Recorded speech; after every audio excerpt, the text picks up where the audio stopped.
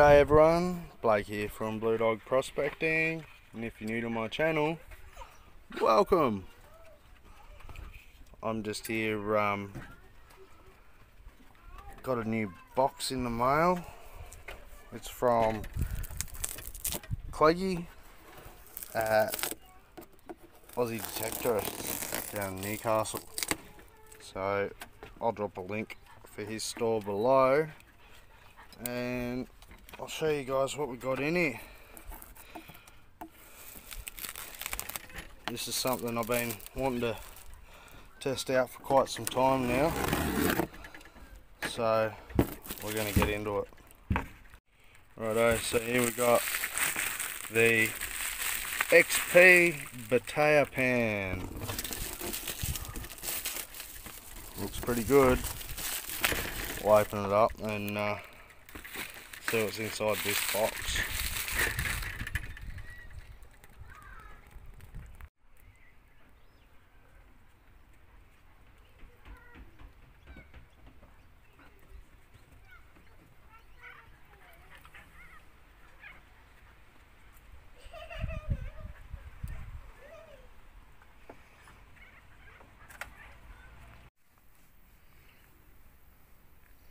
Rightio. So, waking this kid up, and you see straight off the bat, first thing I notice is the sheer size of this pan. It is absolutely monstrous. And this little nipple they're talking about in the bottom here, I quite like it. You know, it's a good little catch for the gold. I see how it'll work really well. Be able to move a lot of dirt due to the just sheer surface size of the pan. Yeah, we'll take it in and season it up soon, but also the kit comes with a beautiful looking classifier. Really good looking gear, this XP stuff. More of a diamond design on that than the old traditional square of the Garrett. I'll sit that one over there. We get a bit of an instruction manual, I suppose it would be, with the different kits up here that you can get as well. And the XP pans are actually a bit different as well. I hear they use this thing called snake skin, I do believe it's called. And we've got this clay buster, I call it. It goes in the middle. I did see Penny O'Reilly installing one of these. I personally want to break the pan in and, you know, get it used without that first to see what it's like before I go drilling holes in there, because once we go drilling holes through there we cannot go back on that. So I think it becomes more of an optional thing to put that on there. Personally, I don't see it being too much different, other than the fact that that being down in that pan there will stop a lot of the big rocks, but you're going to pick them out with your hands anyway. Most of us are anyway. So what else have we got here? Nice little vial, snuffer bottle, little sucker in there, and an XP magnifying glass. Not too bad at all. Well, I think all in all, opening it up, having a look at the quality of the gear, it's good quality stuff. Everything's XP stamped here and here. It's good solid plastic, bit like, you know, your traditional gold pans, same sort of plastic as they use for them. And yeah, I'm impressed. I quite actually like this idea of this. I'm imagining these probably sit down on here. Correct me if I'm wrong, guys, but I'm imagining that's what they'll do with the next classifier size. So I think they do two different classifier sizes with these. So anyway, beautiful product. Thank you, Justin Cleghorn from Aussie Detectorist. don't forget there'll be a link below for that. And yeah, we're going to get in here now and we're going to show you guys how to treat this pan and get it all prepared ready before you use it. So first we'll get some nice warm soapy water, a scouring brush or some steel wool, give her a good scrub, get all of them manufacturing oils and all that stuff off here. You can see it actually shining there. So we want to get this nice and rough so it holds that gold in there a bit better. Not too rough, but just scuff it, you know, so the water doesn't bead. That's what you want. You want that beading effect of the water to disappear, and that'd be a really nice sort of film of water. I would put it around the whole thing. So anyway, we're going to go and season this and see yours over there. Ready? Try this old Vogus and Pioneer Paulie trick. Ready? 1, 2. Oh, it didn't work. 1, 2. Rightio, so we're down here at the lovely Nemoy River. I've got my Chinese hat on, so it looks. Got the lovely XP BATEA pan. Got it from Aussie detectorist from Justin Cleghorn. Give him a buzz if you want one of these. So this is the first time I've ever used the BATEA pan. So if I'm doing something wrong, let me know in the comments below. But it has not been cured yet, so we're going to do some curing first. What I'll do, chuck him down there, get the shovel.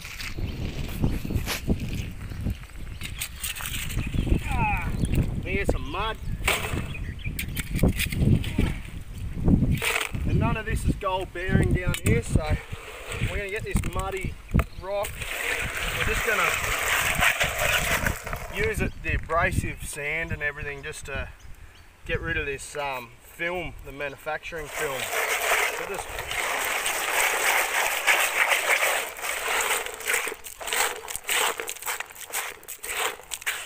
just rub it right in there like that.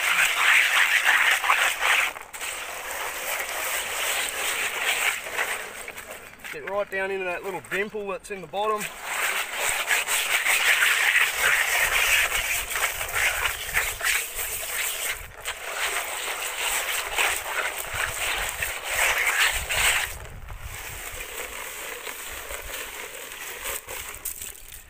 You can see now it's all stopped beading off. Give it a wash. You can see the water's still beading a little bit up here, so we'll get a bit more.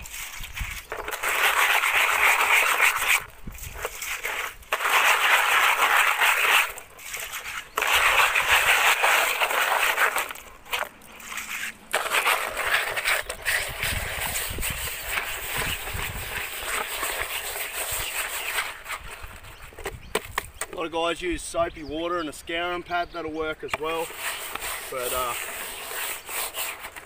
like to use a bit of mud. We all love playing in the mud. There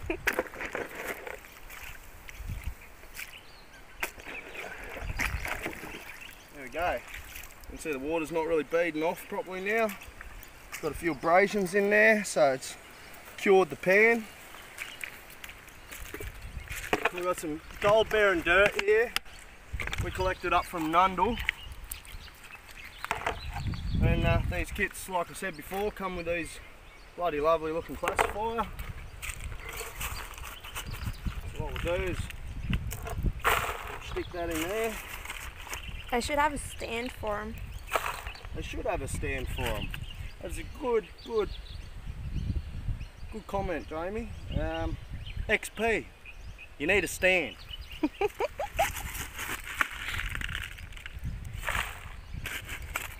I'm already noticing you can actually put a lot of dirt in there, so I'm going to have to get over here into a bit of a deeper puddle.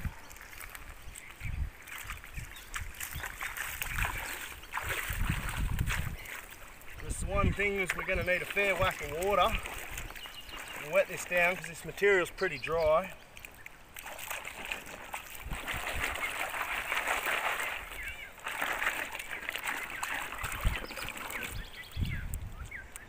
And again, I say this is the first time I've ever used the BATEA pan.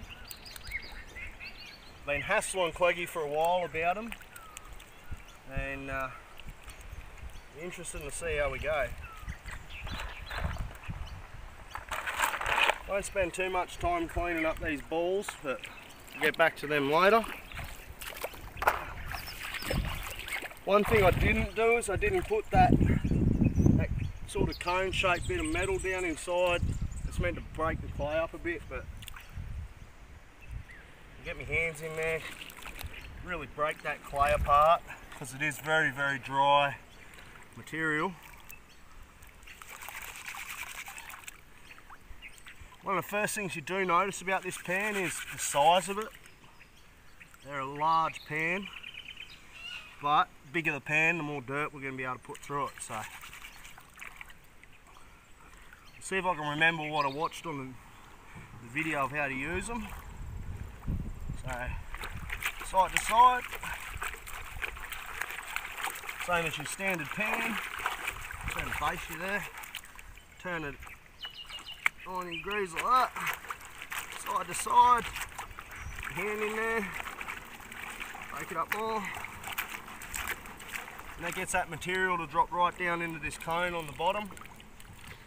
Now, from what I can gather,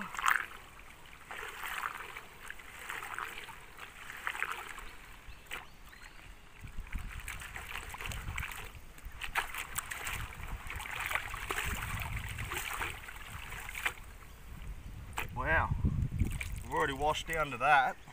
That's pretty impressive.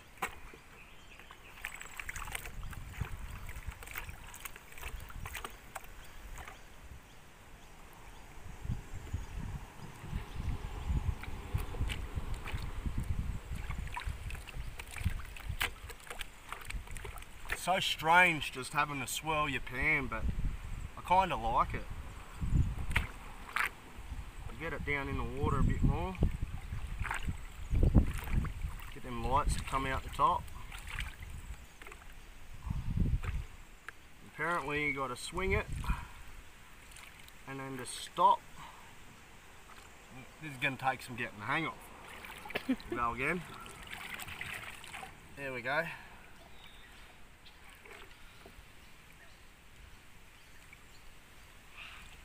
You can see a fair amount of black sand down in there.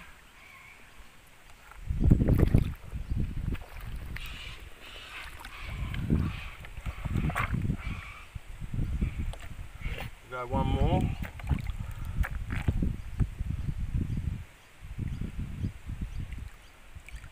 So what's that doing? The swing at the end? So when you're swirling it, all the light material's coming out off the top. All the heavy stuff will stay down in this dimple, and supposedly as you're swirling and you do your stop, the material will stop like this and your gold will stay down here and your light stuff on the end, so you can use kind of like a regular pan. Now it's not very rich dirt this that we've got here, so you may or may not have gold in it.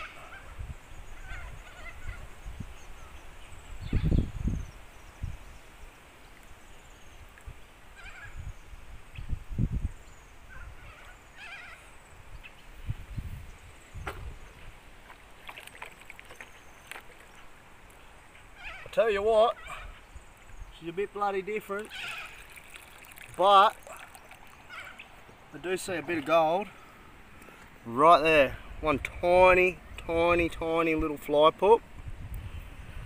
So if it's catching that, it'll catch the bigger stuff.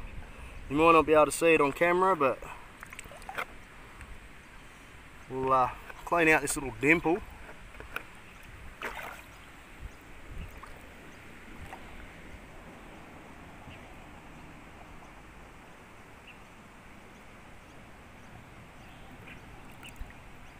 She's still in there. So yeah, she's going to take some getting used to. Definitely going to take some getting used to. I'm used to my traditional pans, but I do like it. To process material that fast, especially what 4 or 5 shovels worth, you really cannot complain. So what I might do is I'll dump some more material in that, and we'll go one more time, see how we go. Ding! So that's 2 shovels, 3 shovels, 4 shovels. So we'll stick with 4 shovels. This bucket was full right up to the brim up here pretty much. We've already gone more than half the bucket. It's bloody warm down here today, up in the 40-degree mark Celsius. Anyway, let's give that a dig.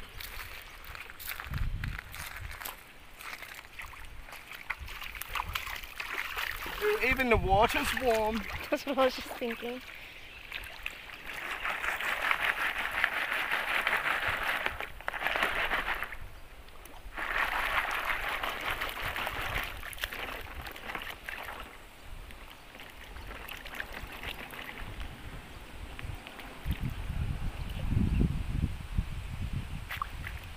Break up a few of these balls of clay. Sit that over here.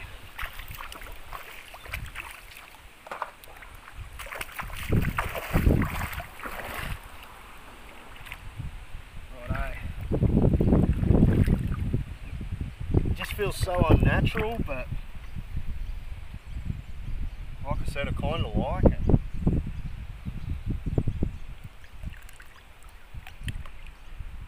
Next minute, 2 ounce nugget.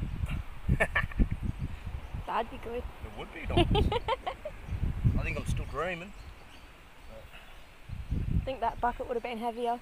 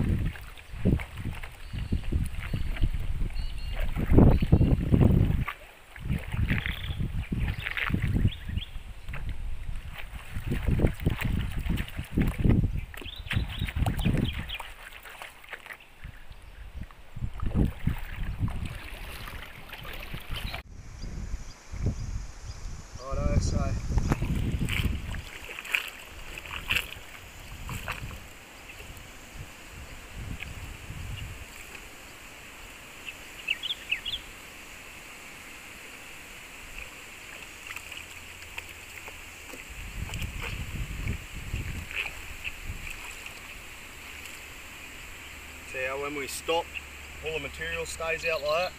I can see a line of heavy black sands into the middle.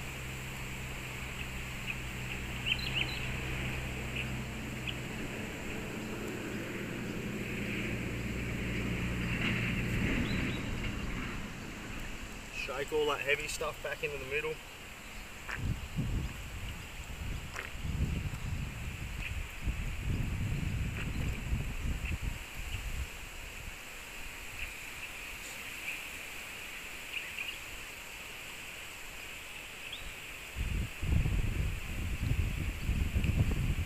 More confident about that second run than my first one because I'm seeing a lot more black sands. See if we can find some yellow in there. Just take it nice and easy.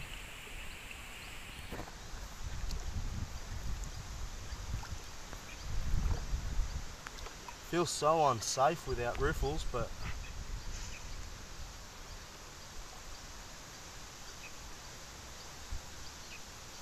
I see Chris from Bogus Prospecting, he uses the BATEA pan, swears by it, loves it. Is that a piece? There's a piece, just there. Just where my finger is. So we're getting that real small fly pop, so we know we're doing the right thing.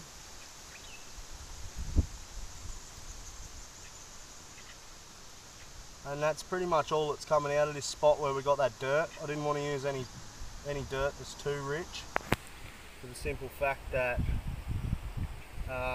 if I use some dirt that was too rich and I don't know what I'm doing, then I could be losing nuggets. It always runs through my mind, I could be losing nuggets.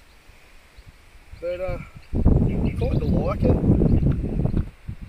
I love it and hate it at the same time.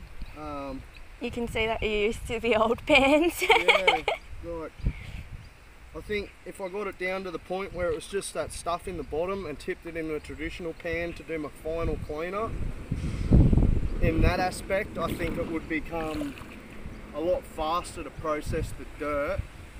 So I could break down a whole bucket of dirt nearly in this one pan alone, reduce it to that black sand and all the heavies, put it in a traditional pan, and then continue on with this and do that 2 or 3 times, and then I can get a rough estimate of how much dirt, or how much gold, sorry, I'm going to get out of 30 kilos of dirt. So in that aspect, breaking it down, bloody can't beat it, I don't reckon.